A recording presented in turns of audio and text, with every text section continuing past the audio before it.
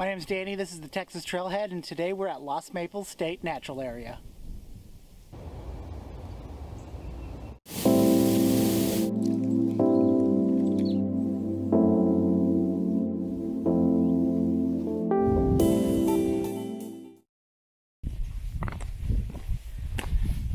It's January 12th when I'm recording this, and January 12th is an important day for me and Lost Maples because it was the last time I was at this park in 2020, so a year ago today.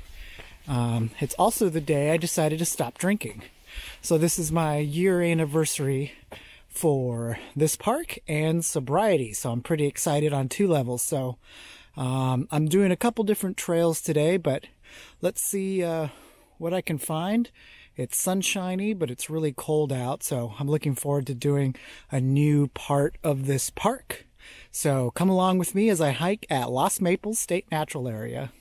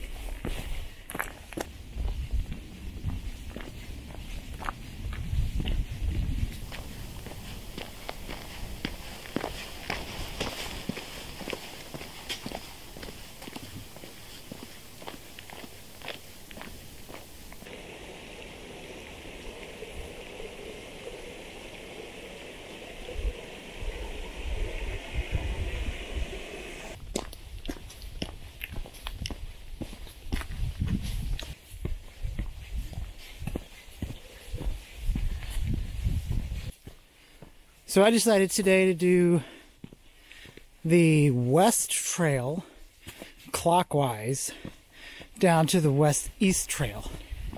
So a year ago when I was here, we did the right side of the park. Today I'm doing the left side. I'm a little concerned that I might have gone the wrong way. Same loop, but maybe do it counterclockwise because it was a fun little uphill trek right from the get-go, but I think now I'm starting to get my bearings and catching my breath because that was not crazy, but just a little steep from the very beginning. So trails are a little wet on some sections. It isn't as irrigated as some of the other parks, so not only are there some slick rocks, but there are some sections that are just a little wet, but it's all right.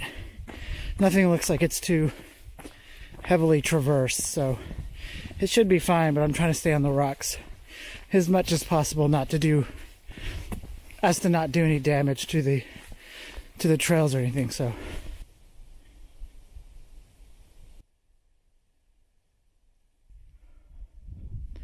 if you've never been to Lost Maples and you're thinking about doing the West Trail, you're going to get to a point where it tells you to go right.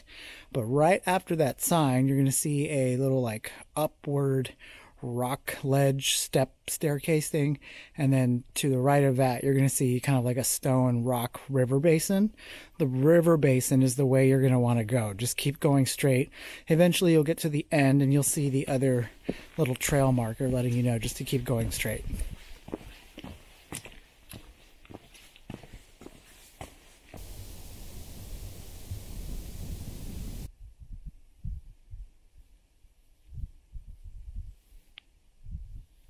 The West Loop also features what you would call a grotto. The main one is on the east side of the park, but this one's just as cool too.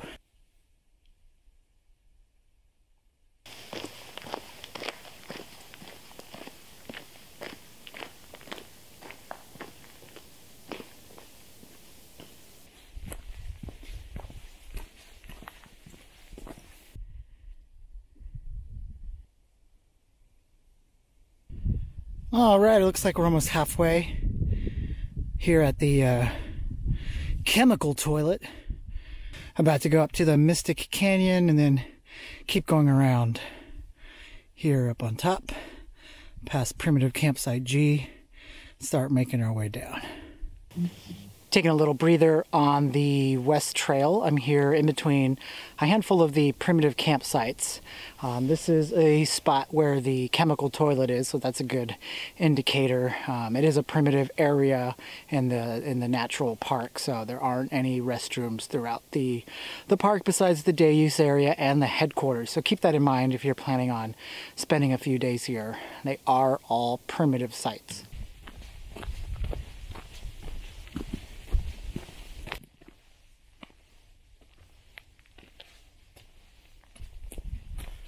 I'll tell you what, that little pit stop couldn't have come at a better time. Since I did this West Trail clockwise, that whole stretch was uphill and the rocks were kind of slippery right now, so I was able to kind of take a little breather. Met two fellow hikers on the trail. They are part of one of the big hiking and backpacking in Texas groups on Facebook, so shout out to those two. It was really neat to catch my breath a little bit. Hopefully they didn't mind me gasping for air since I was going uphill. So yeah, I was able to take a little breather. Sun's out right now and it's starting to warm up. I've already had to take off one of my vests that I have under my jacket because I was getting really hot. So I'm about to hit one of the canyons, so the temperature should drop a little bit, but that's fine.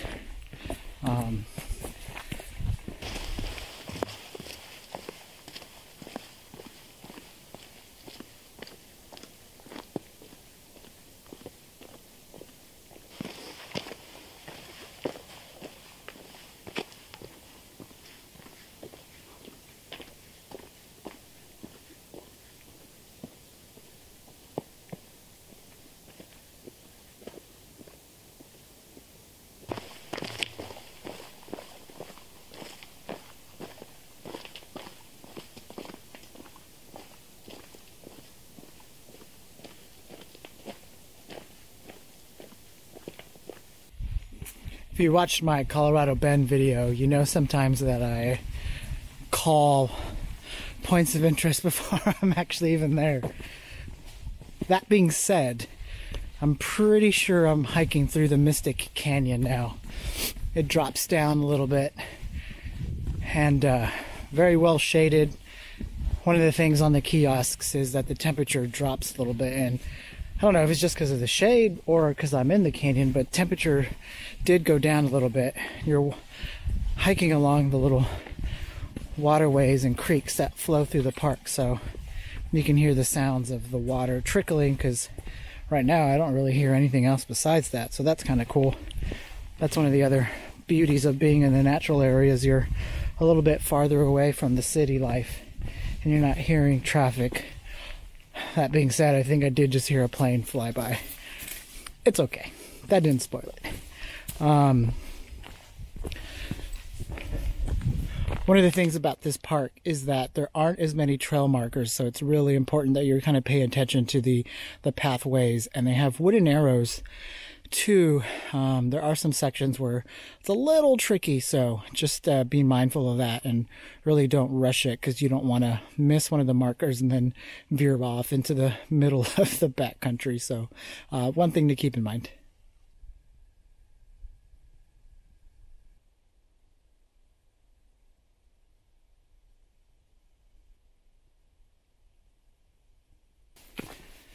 So when we were here a year ago, I wasn't actually planning on giving up drinking that day. I just been kind of dealing with a lot with work and personal life and being really stressed out, and you can head over to the Texas Trailhead website to learn a little bit more about kind of my decision. But we had a fun family hike like normal and then went out to dinner. I was in the middle of dry January, so we went to our favorite pizza place, and I had a beer and a shot, and that was it. Went home, And the next day, I just decided I was done. That was the last one. That was the last sip until this point. It's been a year, and I don't regret it at all. I didn't know we were going to start during a global pandemic, but you know, if anyone's watching this, this isn't really my full sobriety recap. This is just a minor detail of this hike, but you know, if anyone's watching this that's feel like they don't know what to do or don't know how to reach out, you know, you can send me a message. The most important thing I want y'all to know is there is a way out. You know, I didn't believe that for the longest time. I thought there was going to be all these things, roadblocks in my way that would prevent me from giving it up. But ultimately, I just made the decision for myself and for my family to stop. And thankfully, I have a really good support team with my wife and family, and they were able to encourage me, and I never felt pressured. Because, you know, I still hang out with people that do consume alcohol, and that's totally fine. The decision is mine and mine alone, so I have so far the willpower to keep myself focused. And you know, there's going to be some tough times along the way, but for the last 12 months I've stayed strong, and I'm really proud of that. And I'm happy to be here at the park where I was a year ago to celebrate.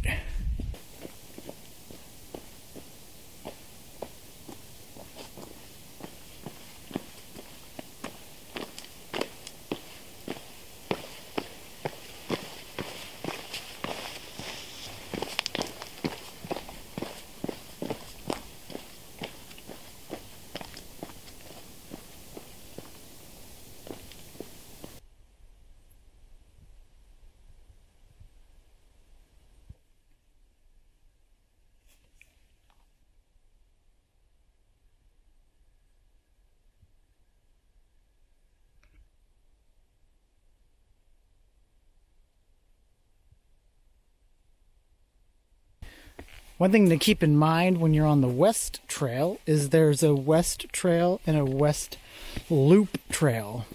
The West Loop Trail is going to be for the primitive camping site. So you're just going to want to veer to the right if you're going clockwise. Otherwise, you're going to go off to a random section of the park that you don't really need to be in unless you're camping. So one of the little quirky parts about this park, some of the names are similar, so still a really good pace. You can see the little arrow behind me telling everyone else where to go in the other direction.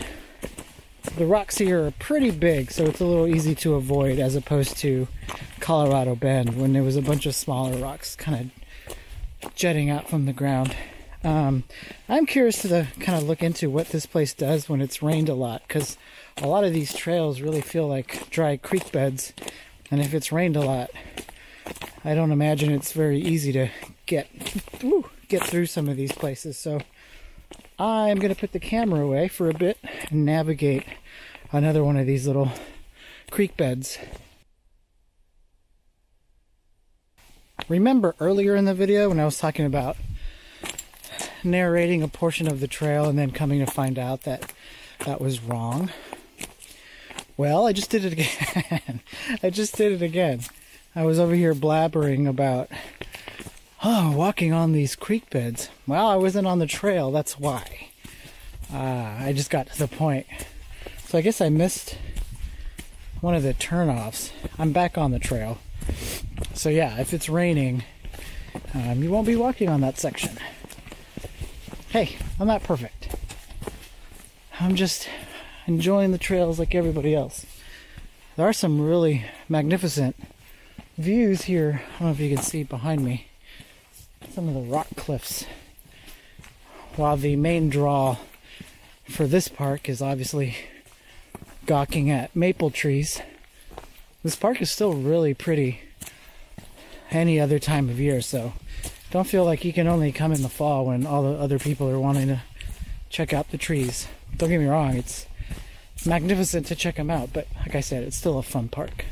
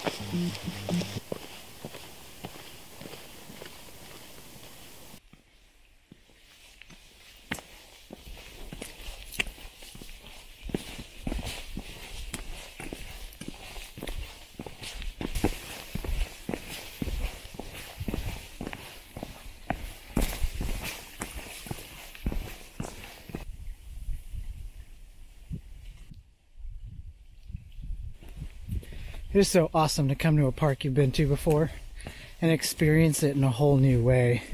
Besides the obvious that I'm on a different section of the park, but still, like, the water running through it, all the colors that are changing. I'm so grateful to have this opportunity to come visit these parks and share these hikes with you.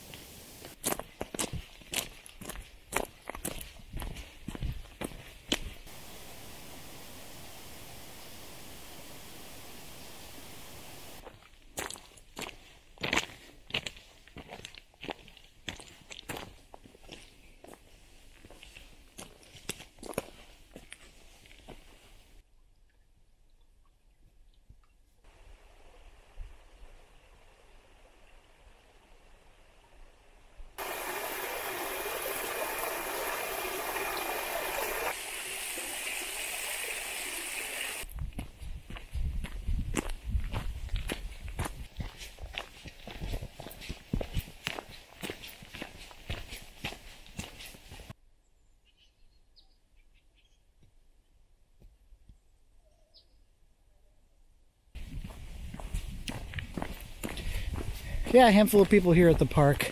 Everyone's been really nice, and they're all here for a variety of reasons, either backpacking to their primitive campsites or birding. Just met a couple that were here shooting some photographs for some birds that you can find. I know there's a lot of hawks that can be found at this natural area, so that's pretty cool. My camera lens, I don't think, is strong enough to do stuff like that, but getting some good landscape shots.